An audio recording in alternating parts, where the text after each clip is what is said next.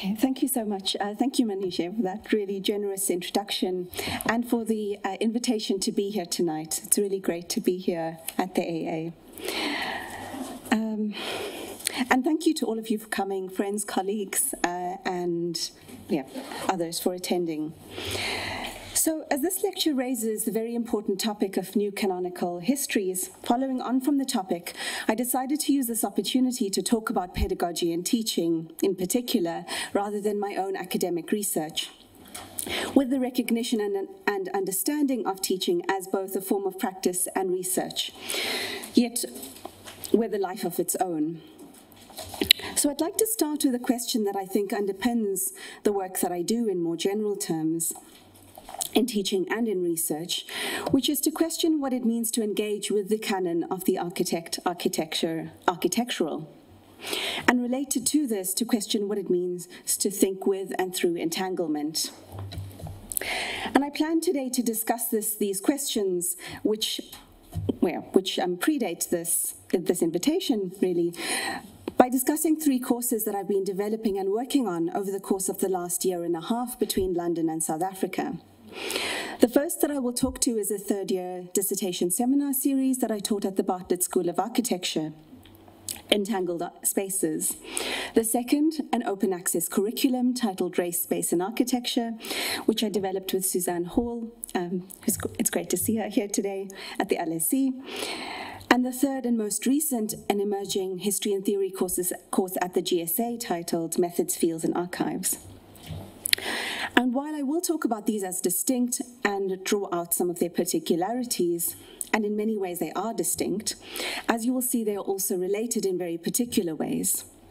So this presentation will reflect on some of the underpinnings to them that begin with the premise that decolonization is not a metaphor, with reference to Eve Tuck and Kay Wayne Yang's 2012 paper of the same name. Instead, it is and should be profoundly unsettling. These curricula act to disrupt and actively unsettle categorizations of the architectural canon through multiple forms and modes of engagement. They question where we find architectural knowledge and what we understand as architectural truths, along with the structures, systems, and institutional underpinnings which produce and reproduce these knowledge systems. In reflecting on these curricula and the entangled worlds they speak to, these courses talk to the centrality of displacement and associated spaces of refuge. They point to a recognition and productive engagement with entanglements and multiplicities, an understanding of race-making and space-making as foundational to modernity more generally, and intimately present within architecture, whether spoken or not. And third, a conscious and ongoing questioning of the boundaries between methods, fields, and archives, asking what it means to talk of these from the margins in particular. When I refer to the concept of displacement and refuge, I talk both to the actual material that in these courses we look at, discuss, and read together, in the ones I've taught, and to the wider context of displacing the process of curriculum development from an individual and internal process to a form of workshop, public engagement, exhibition, conference, and conversation, from academia to activism, from the seminar room to the street, quite literally in some cases, and to the associated construction of a space of refuge, of a space to have safe conversations, sometimes difficult, a space of shelter for questioning the canon, with a full understanding and recognition that neither shelter nor refuge are metaphors. Okay. So the first course, Entangled Architectures. From 2017 to 2019 in the UK academic calendar, I was teaching a seminar series at the Bartlett titled Entangled Spaces. This is an elective 6-week seminar course, followed by an independent research project developed by final year undergraduate architecture students. And it runs from September to March, roughly. The general thematic for the course emerged out of my own PhD research, which I completed at 2018 at the Bartlett, and which looked at a series of migrant markets, Pan-African markets in Cape Town, as spaces of refuge. These are markets established and run and maintained by migrants, asylum seekers, and refugees in post-apartheid South Africa, in the context of an ongoing racialization of space and racialized politics of urban citizenship. The emphasis in my thesis was placed on the everyday, marginal, and subaltern as central. And through the course of my research, it became increasingly evident that despite these being localized and imbricated in located spatial politics, these markets were also intimately connected to places elsewhere. In the case of one set of markets known as Somali malls, notably Nairobi and Minneapolis. And while my PhD focused on South Africa and Cape Town in particular, these markets spoke to wider and longer matrilineal networks of crossing borders, negotiating citizenships, and multiple engagements with nationalism. Post-PhD research took me to some of these related sites, and I've showed 2 photographs here. The similarity and closeness of these, despite the vastly different geographies, was striking. These entangled and transnational spaces began to open up the possibility for a critique, a shifting of views and conceptual frameworks for looking, producing an alternative kind of discourse. Certainly in the context of, I would say, a place like South Africa, but I think more generally, where developmental frameworks for looking at the global South dominate, and where informality is largely understood as often only small-scale, localized, and survivalist within a needs-based discourse. My research questions these dichotomies between the global South and North, the epistemic framings of area studies, and how these frameworks operate as dominant ways of seeing, among others. My PhD adopted a multi-scalar approach to looking at these markets, from that of transnational and global displacements to the intimate scale of the small spaces within particular shops.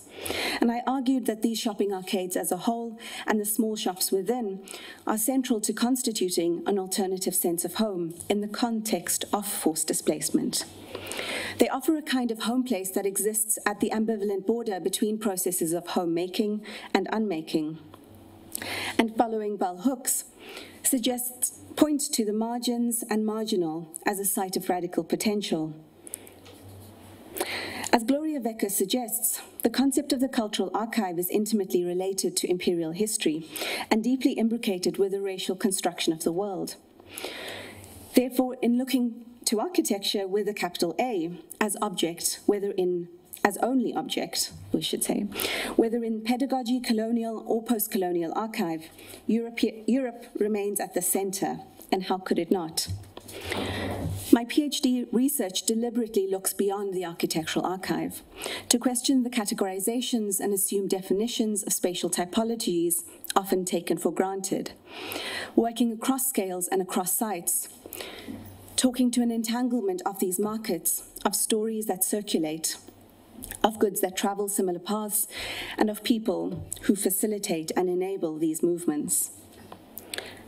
So to be very clear, my research does not suggest that these markets form a particular spatial type as related to ethnic or cultural identities. Rather, I suggest it points to broader socio-political factors that influence these spaces, along with the recognition that many are not formed out of choice, that they are often rendered informal, taking on Ananya Roy's critique of informality. And I suggest that the spatial organization is therefore as much about particular spatial practices which influence them as it is about their status as of the populations who inhabit these as migrant or refugee groups, having been displaced, and their associated subordinate or marginal position within their urban contexts. My research simultaneously both claims and rejects the category of architecture.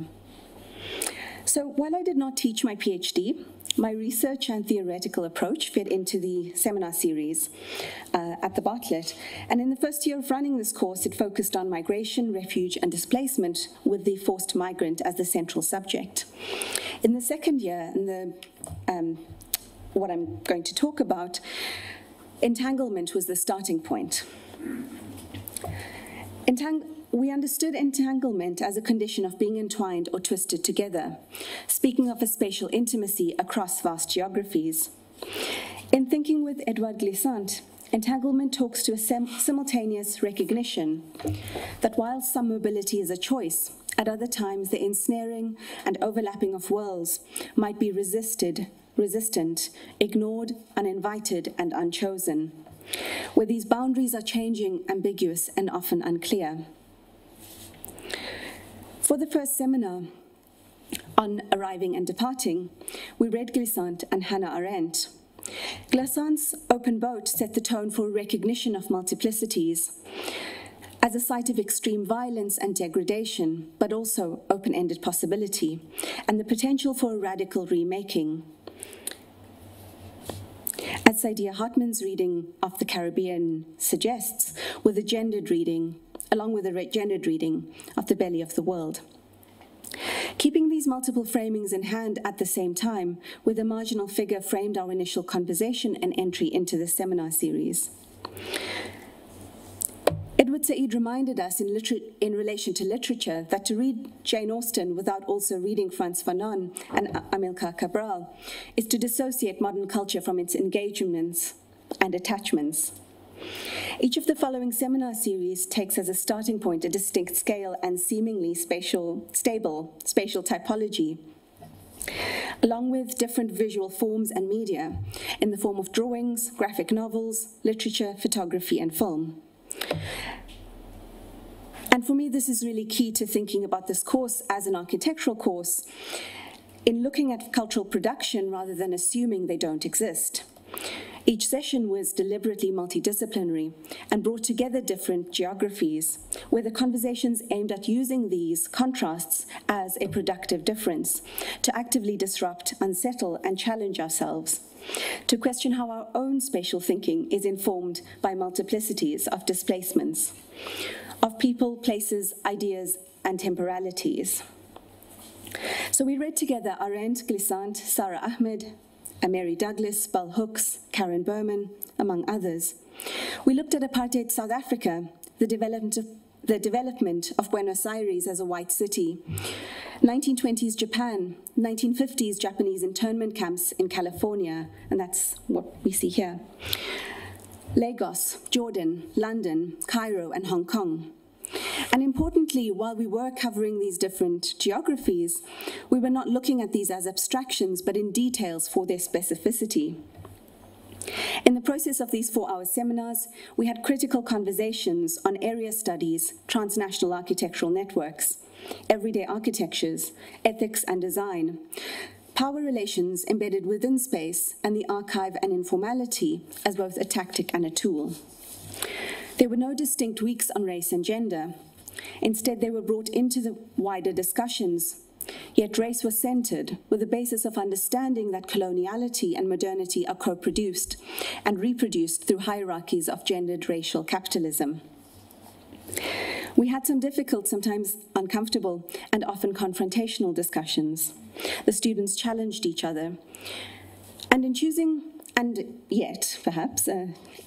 their own dissertation topics, all of the students took on this conceptual framework, and it's perhaps worth noting that they don't have to.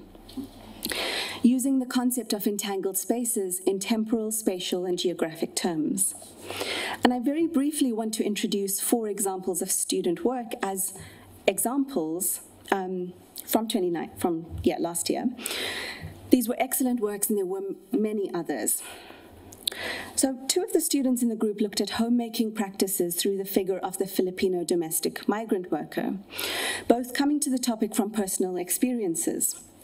The one having grown up in a Filipino migrant home in the UK, and the second having been cared for and essentially brought up by a Filipino domestic worker in Hong Kong. And both coming to this topic via Bell Hooks, Sara Ahmed, and Mary Douglas.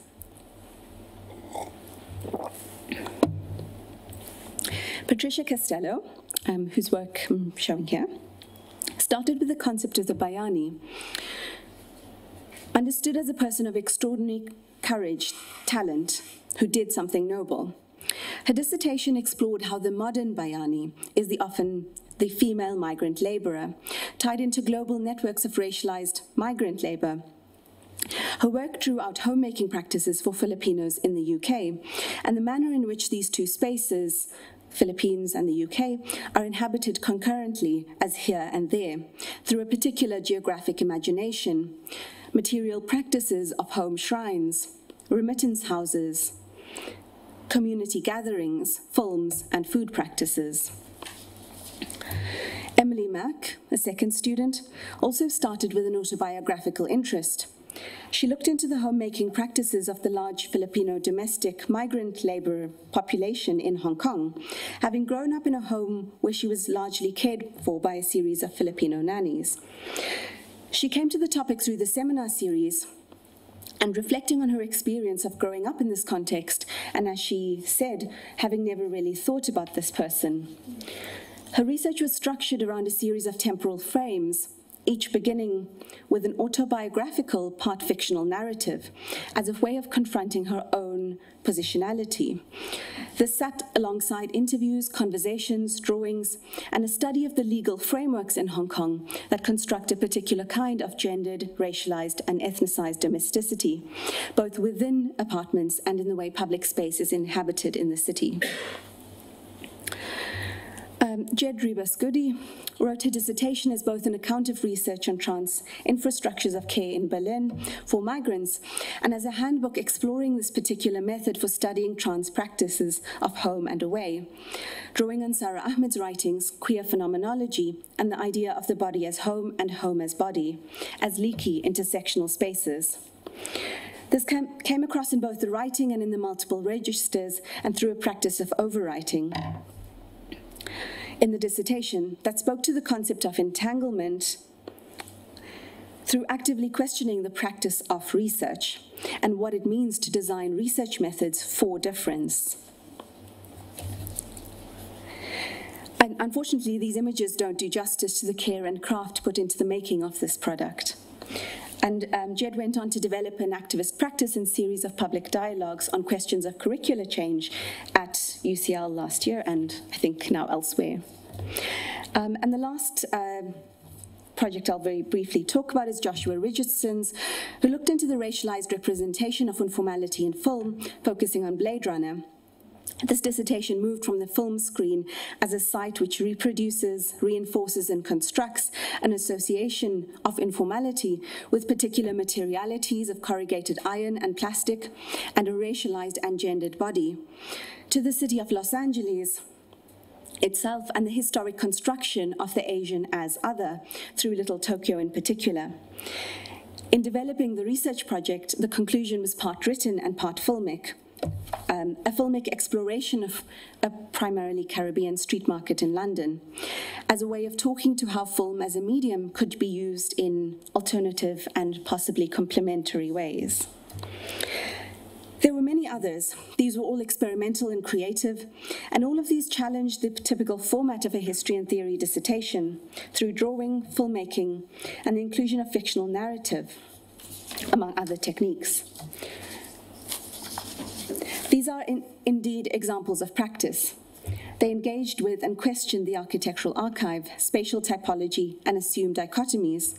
They were located and reflective pieces that spoke to the positionality of their author and the specificity of the context they were researching, working against what Saidiya Hartman refers to as the violence of abstraction. So central to this course was that architecture as a discipline was not only the site of particular buildings designed by famous architects, but rather constituted of a wider landscape, including drawing, writing, filmic and urban cultures, both produced by architects as well as other cultural producers.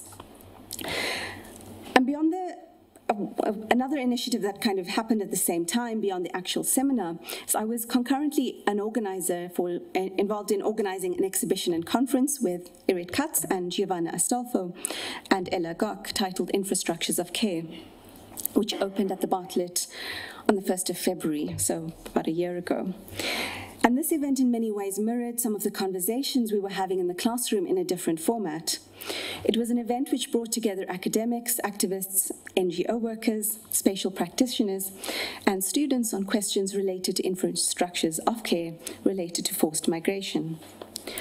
Among other issues, the exhibition in particular questioned the ethics of aesthetics, how to talk about forced displacement without violating and dehumanizing the bodies of those displaced, without aestheticizing something that is not aesthetic.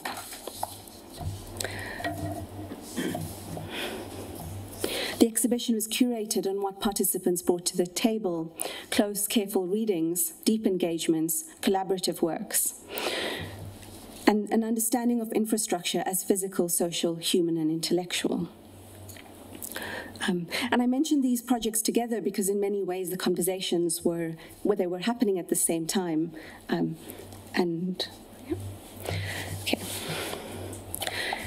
The second project that I will talk to is moving towards an open access curriculum on race, space, and architecture.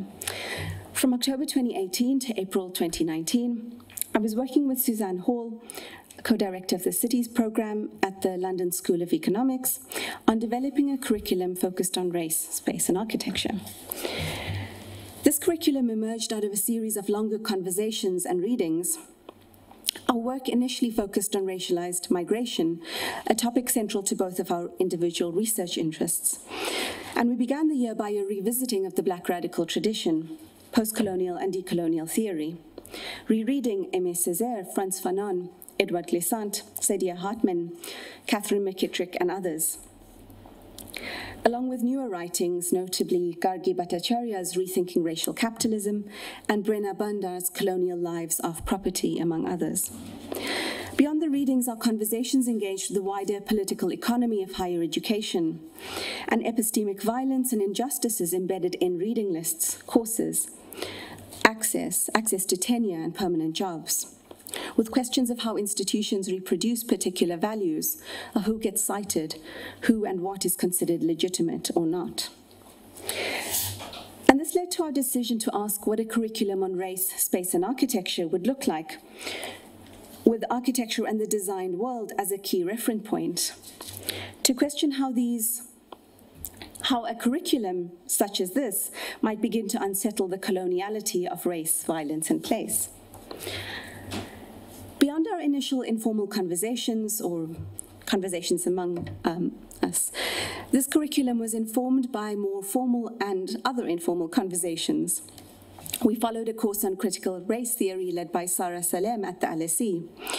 We met with smaller groups of urbanists, architects, critical race theorists, and geographers from around London, and we organized 2 public platforms.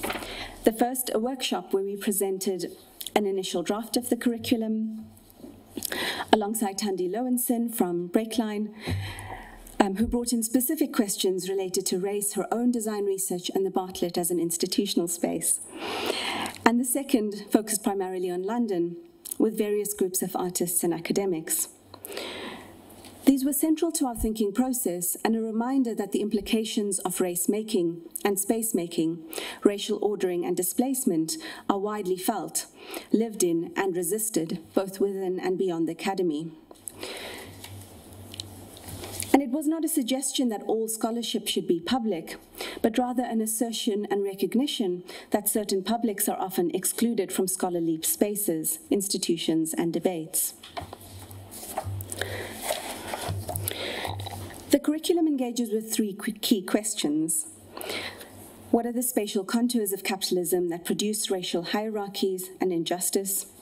What are the inventive repertoires of refusal, resistance, and remaking that are neither reduced to nor exhausted by racial capitalism?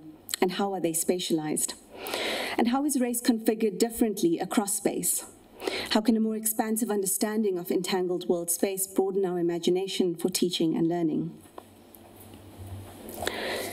The curriculum is conceptually framed around 6 spatial processes of racial ordering that are both spatial and material, with the understanding that race is constructed in and through architecture, through spatial processes of production and reproduction that extend beyond the object. So these are the 6 processes: centralizing, circulating, domesticating, extracting, immobilizing, and incarcerating. Within each, this is one example, centralizing. So as an example, within each frame, we collect a range of references in the form of images, drawings, and text. Some of these sources and inspirations come from the discipline of architecture. Many do not. This is an important part of unsettling the disciplinary conventions of what architecture is, how it can be taught, and how architecture's on-the-ground impacts and future possibilities can be understood. Each section also includes links to related projects, activist groups, and different ways of imagining human connection and disconnection, a collage of reference points drawn from different geographies.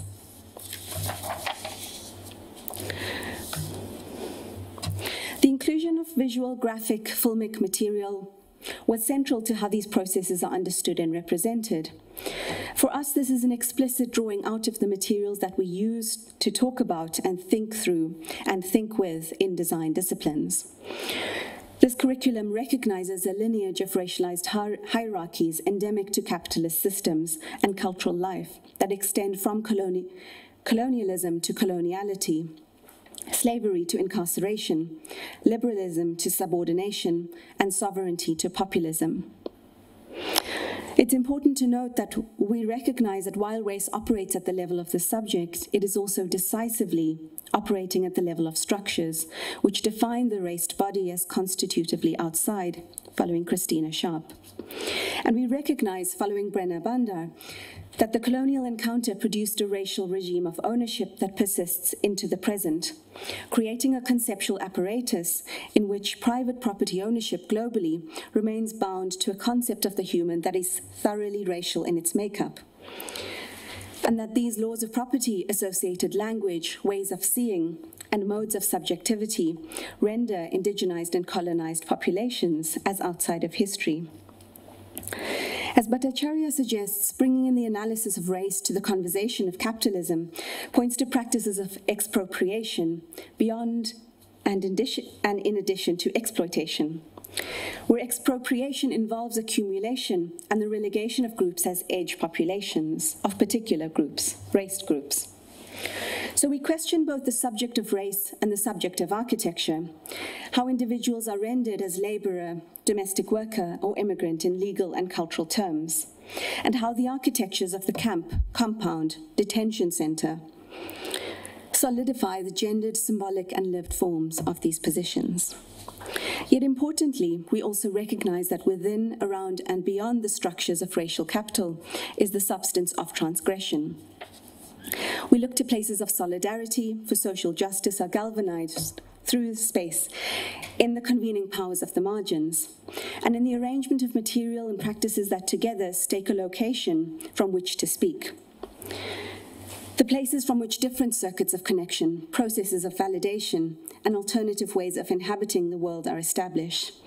And I'm thinking in particular of two texts that are included in this curriculum, of Nadia Ellis's writing on dancehall and bounce in two post-plantation societies in New Orleans and Kingston, in the section on circulating, along with Habiba Badroun's archival excavations on slave kitchens and cooks known for black magic or ghoul in 17th century Cape Town. These are two examples which talk about particular spatial typologies and places, along with how they operate, are inhabited and embodied, drawing on archival indexing and research from fields including music studies, literature, slave records, community cookbooks, and sometimes architecture. Historical material, often understood beyond the limits of architecture and its constitutions of history. Catherine McKittrick draws out the paradoxes of race in relation to modernity as the race subject being simultaneously central, unspoken, fully present, and disavowed.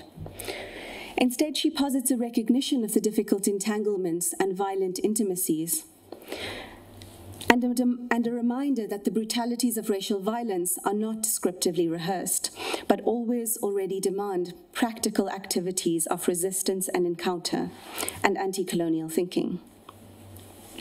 So in thinking about the political economy of higher education, it was very important to us that this curriculum is open access, recognizing that access to books, articles, and journals is often limited by paywalls. And in June 2019, we completed the first phase, which is downloadable, so you can download this document. And I'm very excited to be working further with both Thandi Lowenson and Suzanne Hall on the next phase, expanding and building this across institutions. Okay, so the final course that I will talk about is the most recent. In April 2019, I took on a position at the Graduate School of Architecture, University of Johannesburg, as the convener of History and Theory.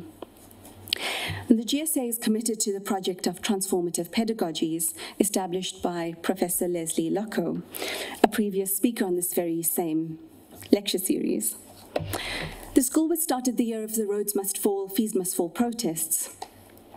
And in the past few years, student design work has responded to a call for alternative spatial imaginaries, which reverberate across scales, from the intimate present to the urban, national, continental, and planetary. Yet, while the GSA has certainly made its mark in terms of design teaching and design research in South Africa and from South Africa, history and theory has been a difficult terrain to negotiate for many of the reasons previously mentioned.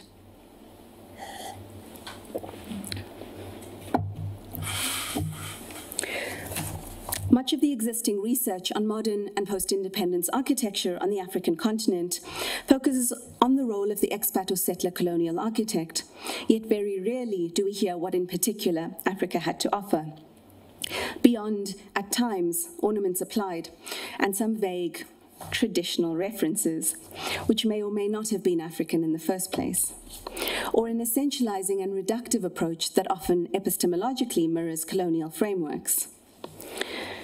In taking on the role of setting up this history and theory program, important to me and to the school, was to extend the ways of thinking through architectural knowledge production that enable a critical reading of discourses, a depth of engagement, and a speculative approach to crafting and writing both the past and the future.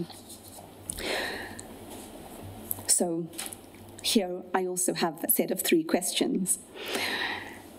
The first of 2 courses that I've been developing is titled Methods, Fields and Archives. It's both an introduction to histories and theories of architectural methodologies and questions and develops a critique on how we can read architecture. Key themes include race, gender, migration, and the de- or post-colonial imaginary. And it starts with these kind of 3 key questions. So what does it mean to engage with the transformative pedagogy in relation to the history, theory, and criticism of architecture? How do we talk about worldly, global, and cross-cultural architectural knowledge without essentializing, exoticizing, and orientalizing the other or ourselves? And particularly important for me in the South African context and in a design school is to question how we talk about the politics of architecture and knowledge production without reducing architecture to politics. The course consists of 5 thematic seminars, each focused on a particular medium or method of architectural knowledge, which I loosely refer to as texts. These extend from more conventional architectural history and theory articles to manifestos, fiction, film, exhibitions, and oral histories.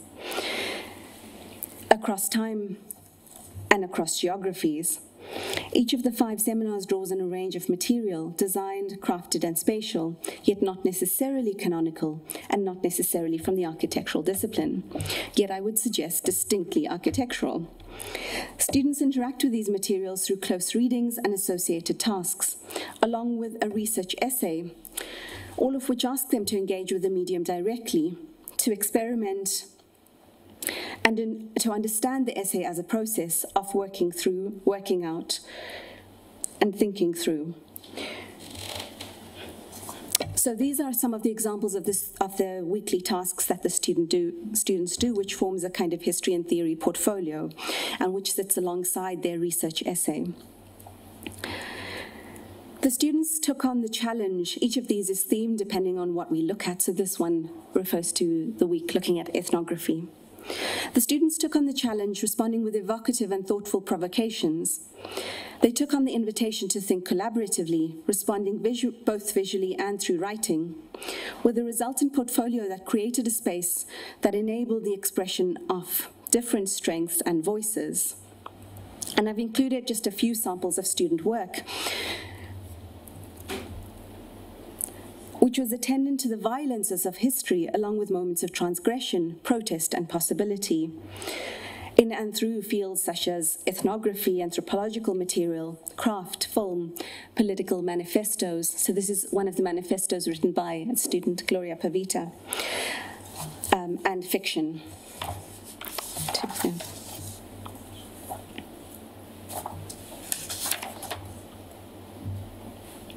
We started this course with the premise that there are histories of architecture beyond the canonical, and that they do speak.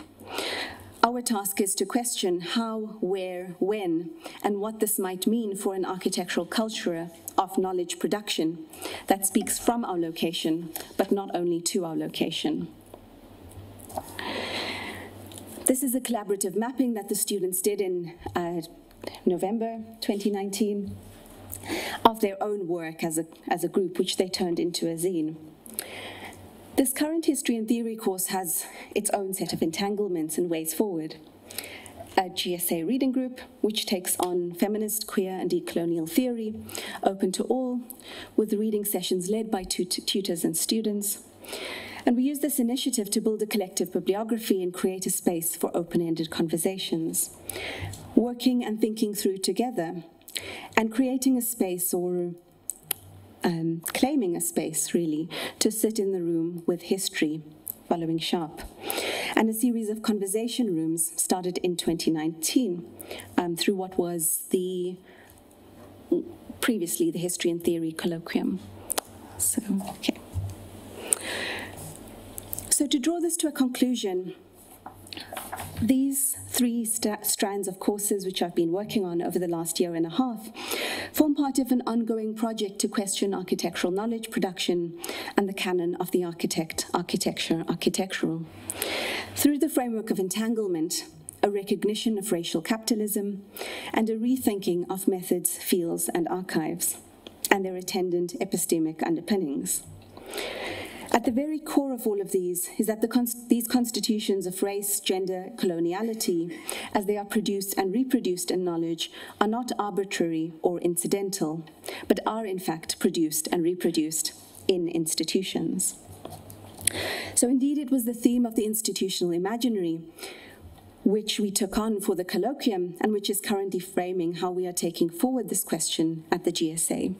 And I say we, as while I'm running the History and Theory program, this is an intensely collaborative endeavor, which would not be possible without the community of students, design teaching staff, interested practitioners, and colleagues and friends both locally and globally, many of whom are here today.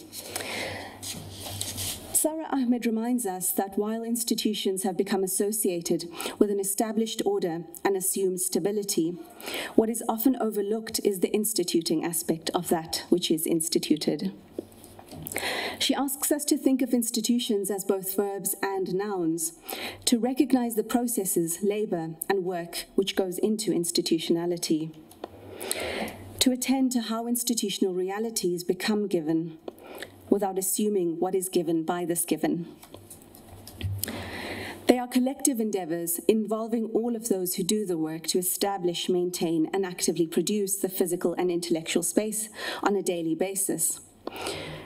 So in the place of the annual, what would have been a History and Theory colloquium this past year, together with colleagues from Counterspace, Smeya Valley, who's here today, and Sarah de Villiers, and in conversation with Breakline, David Roberts, Tandy Lowenson, and Miranda Critchley, we used the platform as a way of focusing on the theme of institutional imaginaries, questioning the central role institutions play in the formation of architecture, the university being just one of these.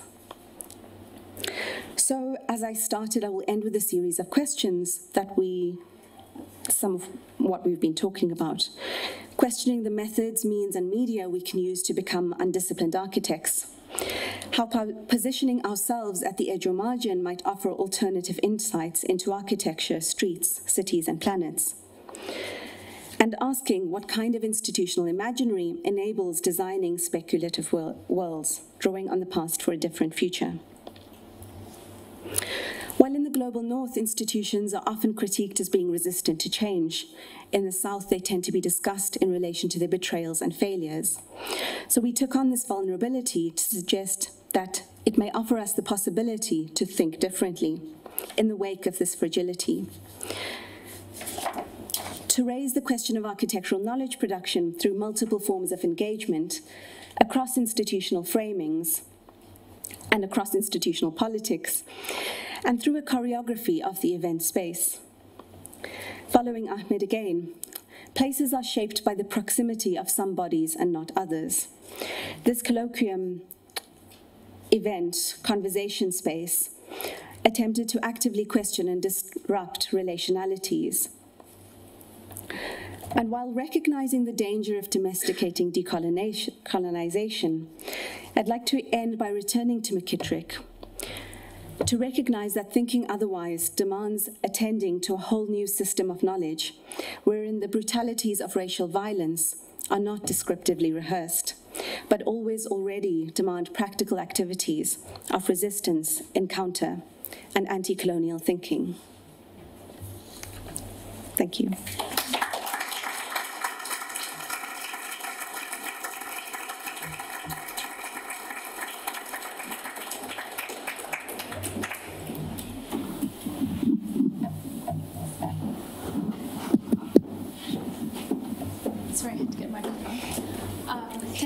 Huda. That was a really incredible talk that I said before the lecture that I think this talk not only fulfills the brief of what we set out to do in the series, but it goes a really long way into making what we want to happen a reality. I think just seeing examples of student work responding to the different courses that you've run, but also to the curriculum as a whole is really exciting. And I guess I'm quite curious to hear more about phase 2 of the curriculum that you guys are developing together with Suzanne and Tandy. Yes.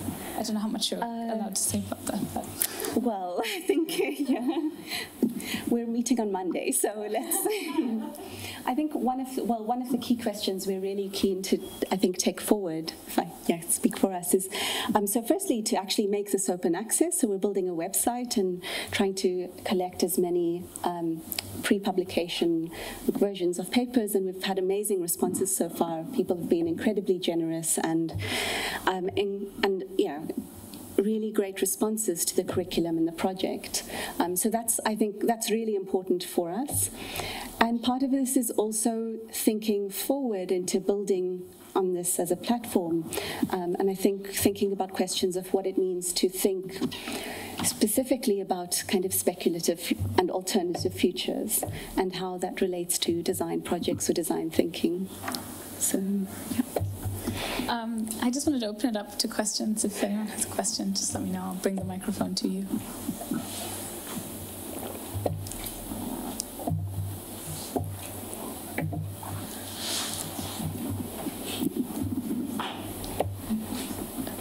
Okay, this is a lot for me, but one thing I was always wondering is how do you this is incredibly amazing to see as a person that has felt marginalized institutionally, but I've always wondered, how do you get people who aggressively don't want to think about race to engage with stuff? Because honestly, right, speaking to me, it's fine, I agree with you, and we're all very happy to do this, but that's not really, I don't know, yeah. Yeah, that's a really great question, and that's actually something I was talking to Manisha about just before this talk. And I think it's a difficulty, but one of the ways that I try to do it is to talk through the kinds of specificities of the context or places or things that I'm talking about. And part of that is also showing things like student work. So what I was talking to Manisha about just before this talk is I was just in Manchester, and one of the comments that I got repeatedly was, well, we understand why, I'm kind of paraphrasing it, we understand why you might talk about race in your context, but what does this have to do with us? Which, well, right. So, and I think that's a reality that we're facing, and I think one of the reasons that I started by talking about the course that I taught at the Bartlett is in a way to kind of frame how these conversations are talked about or can be talked about or are engaged with and by various students across geography. So it's not just a question for or South Africa or the American South, or but it's something that can be discussed in the centre of London, and I think that's kind of one of the responses. And maybe a follow-up question is like I found it really interesting that you've had certain initiatives in the UK and then initiatives in South Africa. So, like, I am assuming that people are a bit more on the same page in South Africa. What's your experience dealing with institutions like from here and South Africa? That's a huge question. I think So the challenges are different and the questions are different, and the questions of how race is, and then this is also something that I think we're thinking about in further developing it, kind of being really attuned to the specificities of the context and the kinds of questions that arise. But I think that the question of race and architecture in particular, or even the way that institutions function to marginalize racialized bodies, is, while they take on different forms in these different contexts, there are surprising similarities across these contexts. And that's been one of the amazing things about working with these colleagues in London and working across the contexts, is, I think, a kind of awareness and thinking about what I think of as a kind of global economy of higher education, where even though we're positioned in very different ways, with very different daily realities, sometimes the kinds of issues are not that dissimilar. And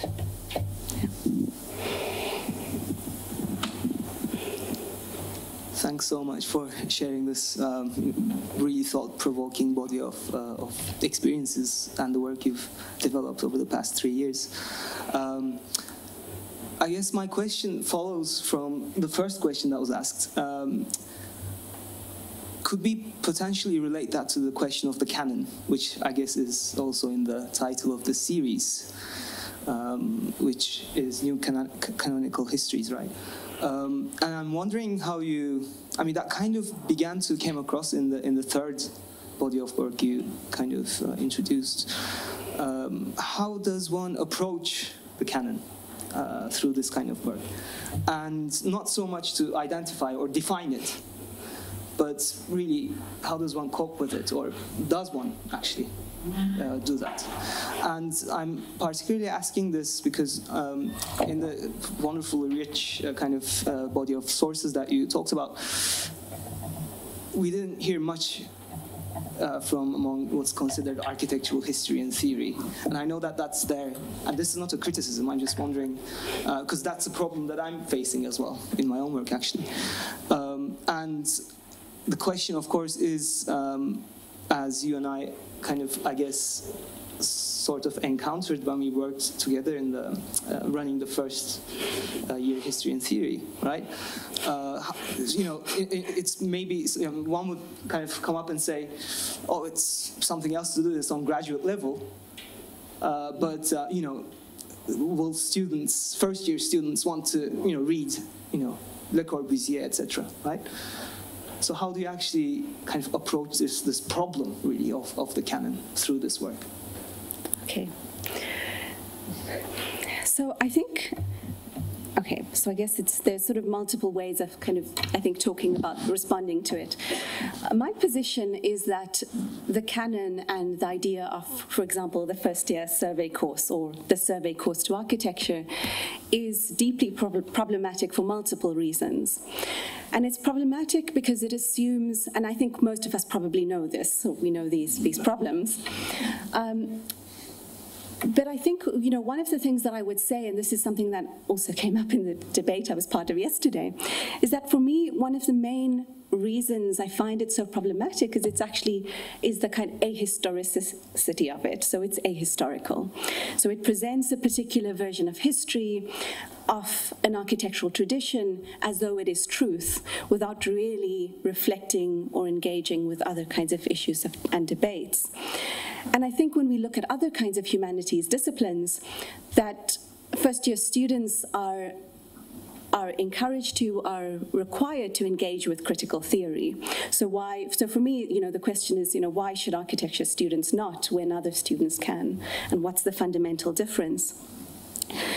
And I think for me, this is more a question of how do we think about history, and what is the kind of knowledge within history that we're trying to, that we want students to get out of this, rather than a kind of selective, very specific kind of instances of history that are put together into this kind of packaged history as history of architecture. And then I would say the other part of it is that I think this course that we put together, and I went back to this page because I actually want to draw attention to the very specific kinds of spatial typologies that we're looking at here, and that I think we do draw out in this course. So I don't think we frame it as directly challenging the canon or as a new canonical approach, but I actually do think that there are ways of talking about race and architecture that talk about these kinds of spaces. So each of these categories has a set of very specific spaces that we're talking about, whether they are the railways or markets or borders or music halls or the suburban house or the hostel or the ghetto. But what it does is it asks the reader or the student or engager to engage with this and to think of these not as these isolated examples designed by an architect and not situated in a wider history, but rather to think of the ways that it is situated in a bigger socio-political history, but it's still architecture. I mean, yeah.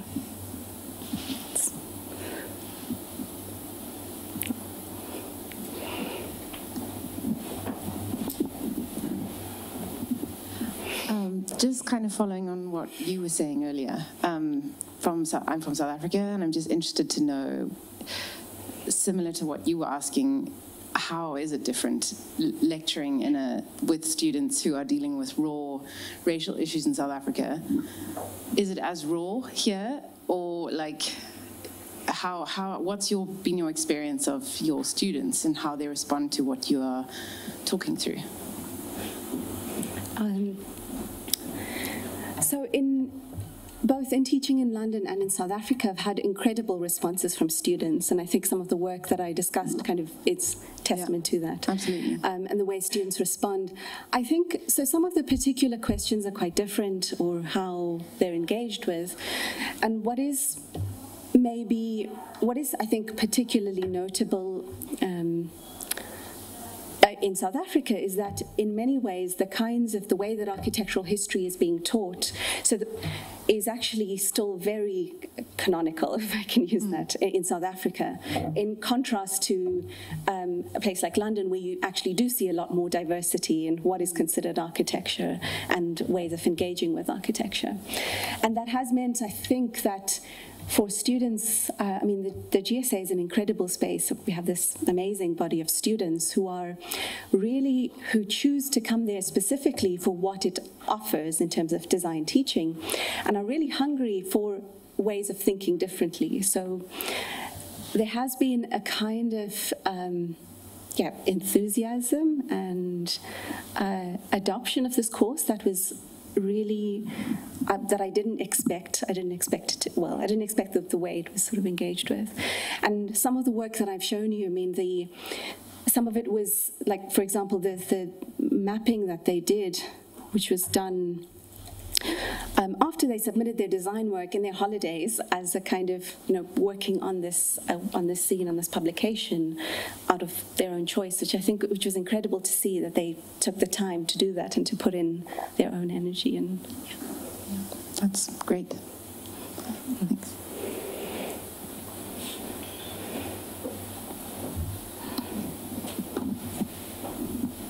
Thank you so much for a really wonderful talk. I wanted to follow on from that, thinking about the canon, and ask a quick question about evidence, about archives, about how you work with the historical evidence that's available to us. It was so striking, that Japanese internment camp image that you showed early on, how kind of cartoonishly depicted the American government had chosen to lay out this, space of violence. And I wonder, when so many of the evidence that might point us towards the actual experiences of the people who suffer racialized violence are lost or never existed in the first place, and then also when colonial governments destroyed the evidence of their own misdoings at massive scale, how do you as a historian, as an architectural thinker, like position yourself in those flows of evidence and destruction and non-existence? Thank you. Thank you. That's a really good question. And probably, part of the reason why this last course is called Methods, Fields and Archives. So this is actually part of a work done by Mine Okubo, who was she was interned in a Japanese internment camp.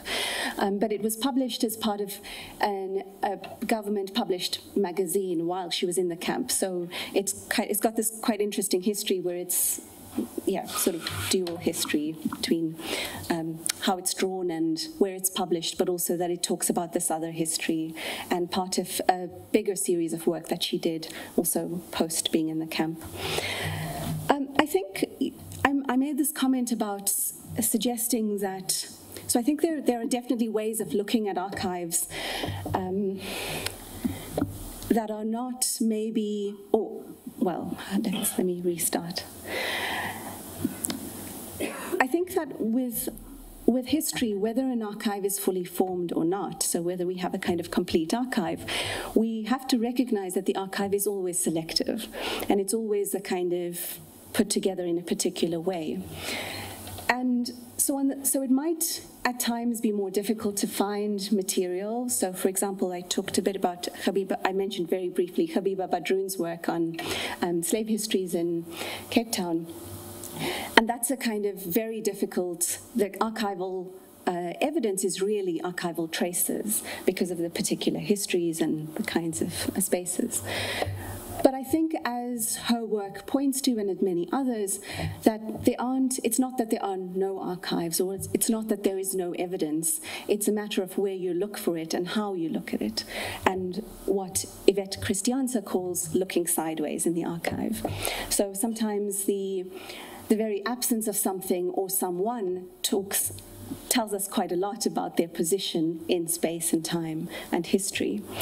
And then sometimes it's things like Habiba Badroun's work is really interesting because she looks at community cookbooks as a way of thinking about, and the kinds of stories that are told about producing food, which she describes as a kind of embodied practice, where stories of slave histories are told, handed down. They're oral histories. They have different kinds of, I think they exist within different kinds of knowledge frameworks, but these are still histories, and these are still forms of evidence that enable someone like her to write a history of these slave kitchens. So I think it's much more useful to think not about the things that are missing, but to think about their presence and how we can find them across varied terrains or landscapes.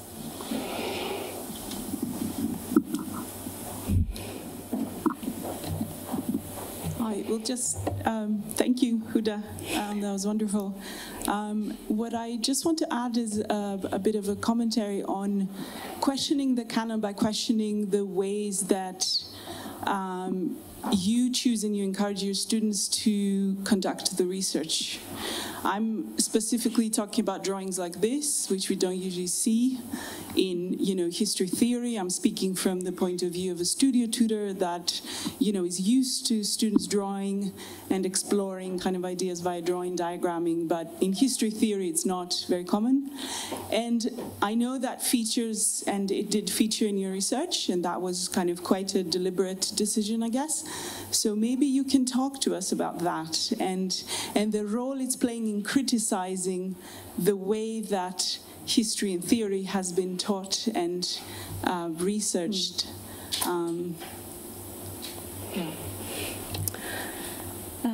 Okay, thanks for that question. I think so.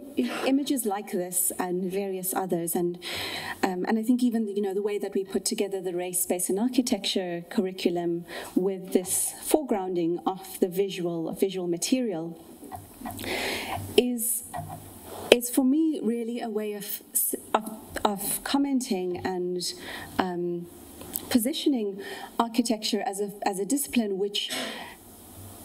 So there is the stuff that we write about architecture, and then there's the kinds of materials that architecture uses in its own production. And I think it's not necessarily about privileging one over the other, but it's recognizing that very often these forms of, whether it's drawing or visualizing, are also part of architectural knowledge production, and reading those as a form of knowledge. And with the course in Johannesburg, so the student responses being something that's both drawn and written is importantly about positioning that, positioning the course in relation to that. So not as this kind of really distinct thing, but as a field that does engage with these media. I do think that architectural history engages with drawings and images, but yeah, it's not always. Well, yeah, maybe it's not always kind of the primary thing or the object.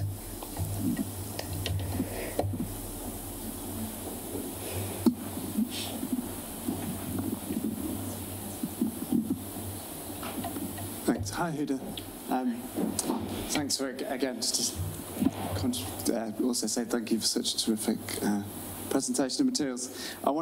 Building directly on that last question, you know, these slides and materials are so beautiful. Their design is, you know, even the posters are fantastic. So I guess maybe not looking back to, you know, blueprints and architectural materials in the archive, but what about your own practice as an artist, you know, and the aesthetic of the materials that you're producing? I wondered, is that helping you to think in a certain way? You know, you're sort of drawing out of, in the double sense of that word.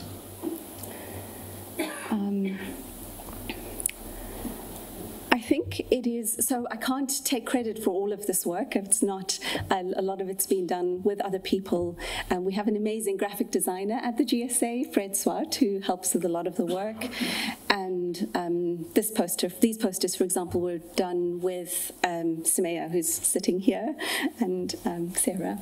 So it is a kind of, but I think, but yes, it definitely is part of what we're doing. So even in this colloquium, and maybe to talk specifically about it, it was something that I think, if I can speak for us, that I think we thought of as something that we are designing. So it's not just about bringing a set of speakers together. It is about that. And it is about how we bring people together and how we arrange it, but something that I definitely think of as a design in itself, as from the event to the drawing out of the space, to how we chose to inhabit particular parts of the space and move audiences from inside to outside, or engage with the street. We had a street gallery, for example. So the poster is definitely part of that, and it is also, I think, part of how we understand architecture is not necessarily the building, but in this kind of material that we enact.